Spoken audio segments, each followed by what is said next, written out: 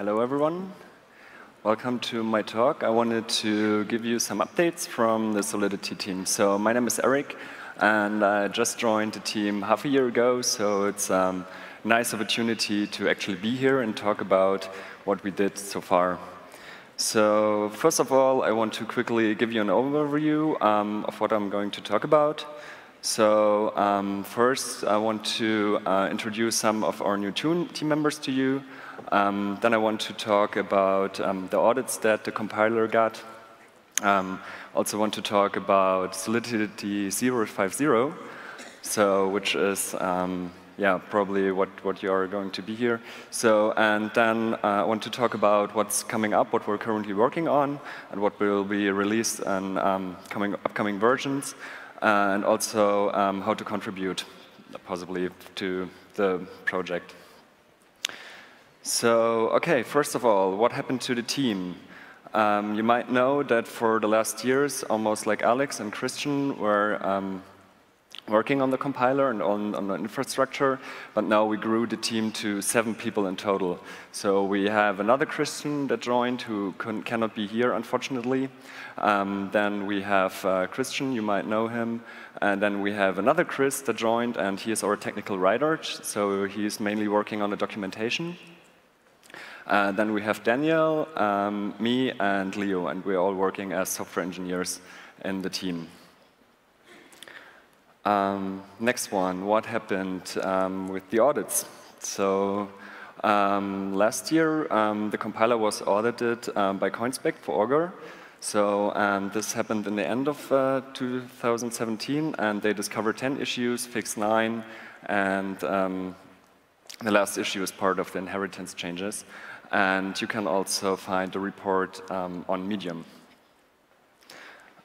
So the second audit that we got started in June and was done by the people from Zeppelin. It was sponsored by the foundation and by Augur. And they worked very closely with us. And they audited a specific compiler version. But the issues are being fixed and developed already. And so most of them will be part of 050. And there's also an interesting talk about that, about the audit itself. It's going to happen tomorrow at 1:40 p.m. at the Ultraviolet room. And it will be done by Manuel from Open Zeppelin, and he will talk about the outcome of this audit. All right, so Solidity 050. We're almost there. So Sol-C is ready, but Sol-C JS, there are still some things to be done, but we are hoping to get this done in the next days. So yeah, watch out for the new version. And yeah, now I want to talk about what actually changed in the new version. So we had some design goals there. So we wanted to improve safety. That was the first and foremost goal. And we wanted to do that by requiring users to be more explicit, by removing disambiguities or weird behavior, and also by adding runtime checks to the compiler. So I picked some of the language features, some of the most important ones. So first of all, we now have explicit types, so explicit visibility, explicit data locations, new scoping rules for function local variables. We have a new constructor syntax. We also introduced emit for events, then also the address payable and some others. And now I will go through all of them in detail. So explicit types, what that does mean. So here's an example of a contract.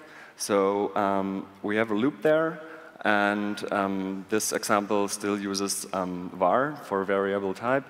And here is an issue because the compiler deduced the type of the variable I to an unsigned 8-bit.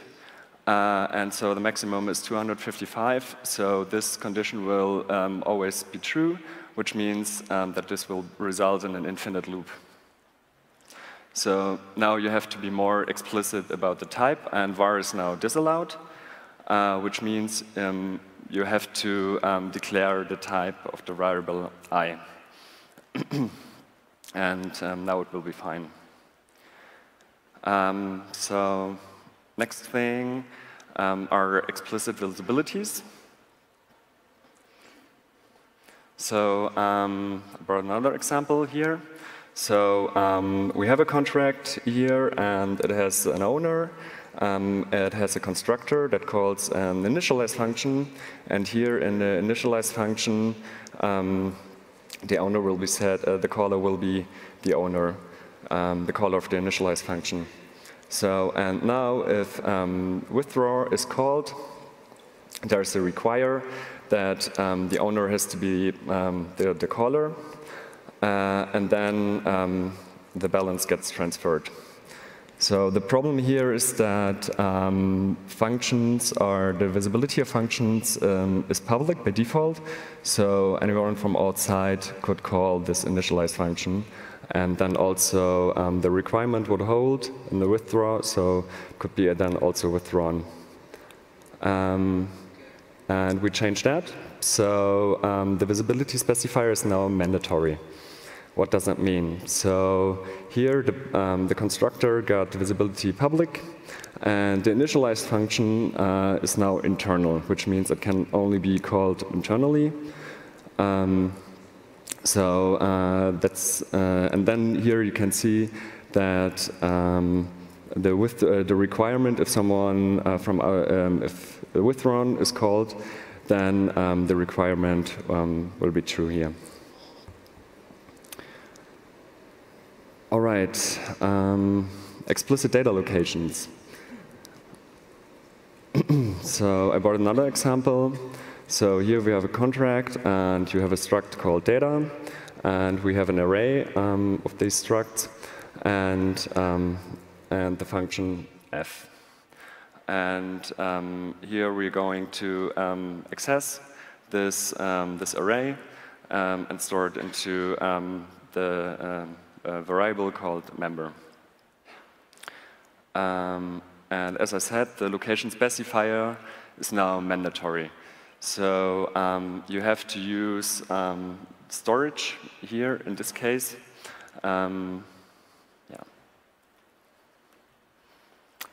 Okay, so storage references. It's the same example that I had before. So we still have the struct, we still have this array here, and we have the function.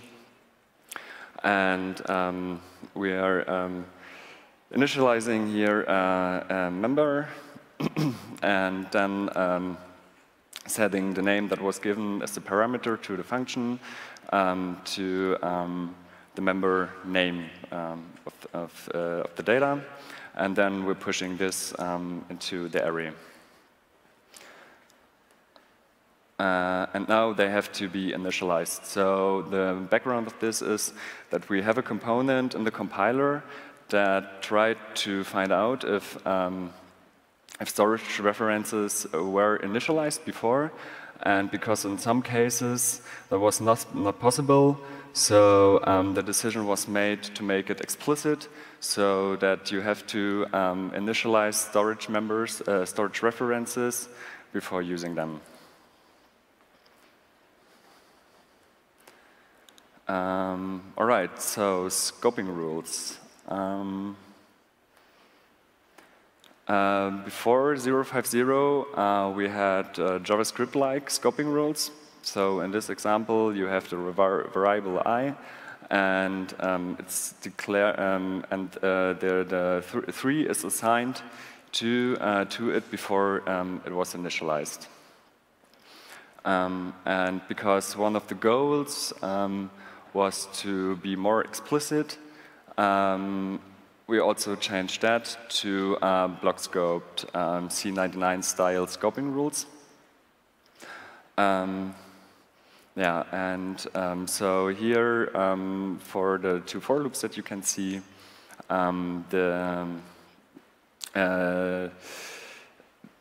I is declared also in the for loop, and it's visible only in this block. So that's the reason why you can use you have to redeclare it in the second loop. Then we introduced new constructor syntax. So what does that mean? This is an old example. So I took the contract that you've seen before. So here you can see the contract is called old, and before 050 to define a constructor, you had to declare a function with the same name as the contract. But again, to be more explicit about that and to prevent mistakes, we introduced a new keyword called constructor, and it has to be used to declare the constructor, and it's not allowed anymore to have a constructor that has the same name as the contract. What next? So emit for events. Here again, the example that you've seen before. So we have a contract here, and it has an event called withdrawn. And so we have the function withdraw. It's from the example before. So we have the require again, and we have the transfer call, and then the event is emitted. But this can also be confusing because it could also be a function call. I mean, there are coding guidelines that say that you should start your function with a lowercase letter, but if you don't do so, there can be certain mistakes be making. And again, to be more explicit, event invocations must be prefixed. So here we introduce the emit keyword, and if you want to invoke this event, emit has to be put in front of this. All right, next one, address payable. So we split the address type. So in this example, you have a target, and you want to transfer 1 Ether and call transfer on this target. And now address payable is required. So that means that if you have an address type that is not payable, the transfer function would not be available on this type.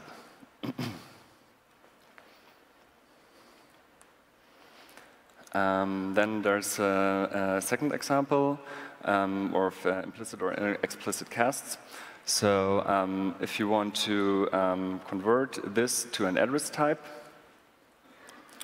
you need to be explicit about it. So you have to use a fallback function, a payable fallback function, so such that this example would compile. So, and then there are a few other things that we changed. So we have the ABI encode and decode changes, and also some changes to the call family. So call, delegate call, KJAC 256 now take a single byte parameter, and if you want to use it, then you have to call have to use the ABI encoder before to encode and decode the arguments there. And also, we changed something to the view pure and view pure functions now use static call, with the exception that for library view functions, they use delegate call. And we also put together a list of breaking changes. You can find it in our documentation. And we also put together or compile the list of how you have to change your contracts such that they will compile with 050. Okay, so what's coming up with the next versions? We have Fuel, which is a very interesting topic I want to talk about. We introduced some formal verification in form of the SMT checker. We're planning to do some inheritance rule changes, then also contract metadata, and the ABI encoder v2. So what is Yule? I don't know if who of you attended to Alex's talk yesterday in the Prism room. So Yule is an assembly language, and it's an intermediate representation internally in the compiler. It aids auditing the code base and generated code. It allows for a lot of optimization, and it also allows multiple backends. So Solidity could compile to Yule and then in the end to EVM, and also Solidity to Yule to EWASM. That will be something that might be interesting in the future. And also Viper could, and that's emphasized, use Yule to also then support EVM or EWASM backend. And if you want to find out more about Yule, you can also consult our documentation, or yeah. And I also brought a short example so that you get an idea of how Yule does look like. And here's the power function, and we have high-level keywords like switch, case, default, but we can also, as you can also see, multiplication and also dividing. It's a representation of opcodes in a more functional style. So, like I said before, this helps. This increases readability and also helps auditing the code. And if you want to find out more about Yule and also about the optimization that I talked about, then I would highly recommend you to join the talk today by Christian. It's at 4:30 p.m. in Prism, and he will talk about the optimization that we put in already, and also some things that we plan to do in the future. All right, so coming to formal verification. So we're using a technique called SMTs, satisfiability modulo theories, and this helps seamless verification of safety properties, such as underflow, overflow, division by zero, trivial conditions or unreachable code, and also assertions, so verifying runtime checks at compile time. And we have a component for that, and it's called the SMT checker. So this is one example. So you can enable, the SMT checker is an experimental feature right now, and you can enable it using a Pragma, here Pragma experimental SMT checker. And so if you compile this example with the SMT checker enabled, you will get some warnings. So the first warning is that the for loop condition is always true. So I is initialized with 200, and that means that if I is greater equals 0, this condition will always be true. So that's the first warning. And the second warning is an underflow resulting in a value less than 0. And this is if I then gets incremented. So at some point you will get an underflow here. Skip this example. And there's also a talk by our colleague Leo, and it will happen tomorrow at 4 p.m. On the ultraviolet stage. And he will talk about some details on how to actually use the SMT checker. What's coming up? So we're planning to do some inheritance rule changes. So inheritance is a crucial part of Solidity contracts, but there are some open questions. So what about explicit shadowing? Can visibility or state mutability levels change? And there's an open pull request right now where a lot of discussion is happening. And so we're hoping to get more people join this discussion so that we will come up with a cohesive set of rules that we can implement. What else? So contract metadata. Contract metadata is generated for each contract, and it stores as a JSON object. And it contains all details needed to reproduce the compilation. And a swarm hash of this metadata is appended to the bytecode. Unfortunately, it's not used by a lot of verification tools that are out there yet. You can find the documentation about the metadata also in our documentation. And this is how the contract metadata will look like.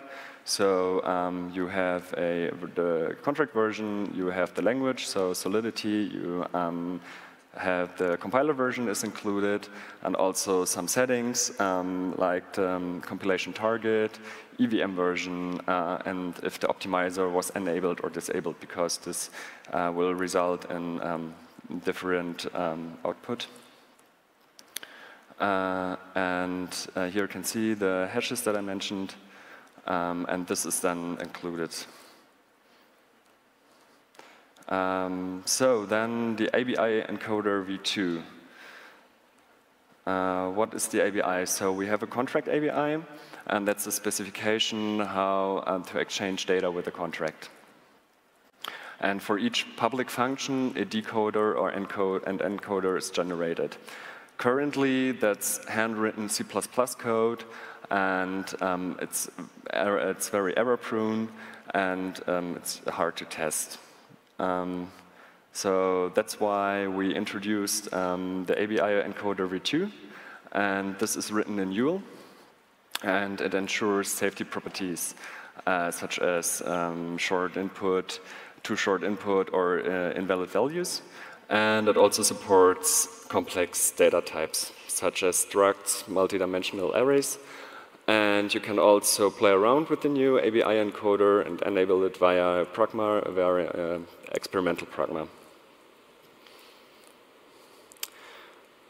All right, and then I want to quickly tell you how you could potentially contribute to the project. So there are many ways to contribute. So you can always request a feature. We have discussions on existing design issues, and also including documentation improvements, and also the examples that we have in the documentation. In our issue tracker, we have introduced some labels, for example, help wanted, or good first issue. So if you go through all the open issues and see the labels, then you can probably directly start working on it if you want to. And also you should watch out for Gitcoin bounties. And if you have any questions about that, you can always reach out to the Solidity dev channel.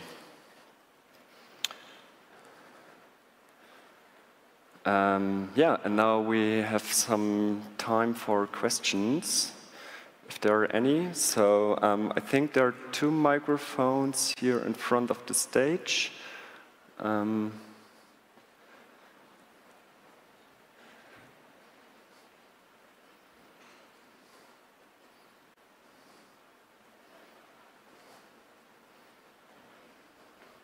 Okay.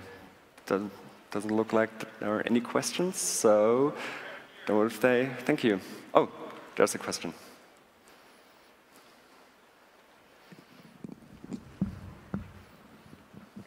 Hello.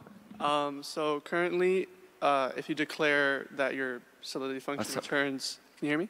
Not so well, sorry. Beep, beep, beep, hello. Okay, sorry. So currently in Solidity functions, if you declare a return variable that the function returns something, and don't explicitly declare return, there's no notices or errors about that. Are there any plans to change that for Solidity? Not that I know of. I mean, the team is also sitting there, so if you want to add something to that. Yeah, I mean, I think there's an open issue about that. We do warn if the variable is not used at all. So if you never assign to it and do not have a return statement, then you get a warning. Okay. But yeah, there's an open discussion about how and whether to change that. I have one more question. So currently, the function identifiers for the way that how they're identified when you're calling them, they only check they only have the name and the parameters in the identifier hash, right? But this can allow where you can call a function that actually returns something or doesn't return something when you expect it to. And even though it should error in that sense, it doesn't because the identifier only checks the name and the parameters. Are there any plans to include the return variables into the function identifiers or no? Yeah, that's something that hit some people at the point where the compiler was changed to actually enforce the return size. Okay. That's a very tough thing to change because, yeah, right. I mean, the ABI is something you don't really want to touch. Yeah, I also see this one and you should have done that like that in the beginning, but yeah. Okay, all right, thank you. Hello, I'm currently using ABI encoder version 2 to handle complex structure, which is a very nice feature to have in Solidity. You say it's on your roadmap for the next step. However, my question is how dangerous it is to use a current experimental version and how long do you have to wait to have a proof solution for that? For the ABI encoder v2, you mean? Yes. So maybe one part of your question was missing because can you maybe repeat the question? Yeah, just I'm using it right now, but it's still experimental. So I want to know if it's dangerous to use that in production, and if it's dangerous and it might change, when will I have a good version that I can deploy on the mainnet? I mean, that's hard to say. So it's an experimental feature, so I wouldn't recommend to use this in production at all. And because we have so many things going on, it's hard to say when this will be ready. But maybe Christian has an addition to that. Yeah, so we're pretty confident that it's not dangerous to use. One of the main reasons it's still experimental is because it's much more expensive. So the new ABI coder was built in an extremely modular way where we have tiny functions for very simple tasks, and that helps ensure that it's correct. But it's more expensive because the EVM jumps around all the time. And if you want to, and we will take it out of experimental as soon as we have the UL optimizer that will, remove these inefficiencies, basically. Can I ask a question? Hi. So Solidity 0.5 has a lot of breaking changes, right? So lack of backwards compatibility. I've got contracts that are already deployed to the chain using previous versions of Solidity. And I'm running into some challenges trying to interact with those contracts using 0.5 because of the way that they were written back in the day using, const and, various other bits and pieces. Have you thought about how to write code in 0.5 to interact with existing contracts? Is that a thing that you've thought about, or are you expecting that everyone's just going to write all new contracts going forward? No, I mean, of course, we're expecting that you have contracts compiled with different compiler versions. And so, I mean, there's a plan for that. So, Okay, all right. Sorry, Erik. I just have one addition to that. Yeah. Probably the best way to do it if you write an interface for your contract and that interface is valid in 050. That's probably the best way. Hello, thank you for the presentation. So currently Solidity is 0.5, which is alpha software. What do you think will it take for Solidity to become 1.0 software? You mean in terms of time, or? I mean, that's really hard to say. I mean, because, like I said, I just joined the project half a year ago, and I joined it when it was in version 04.22. So now we're at 0.50. So it might take a while, but it's really hard to say when it's like in version 1.0. Thank you. So, I mean, yeah, I joined the project only 4 years ago, and I think it might still take some time to get to.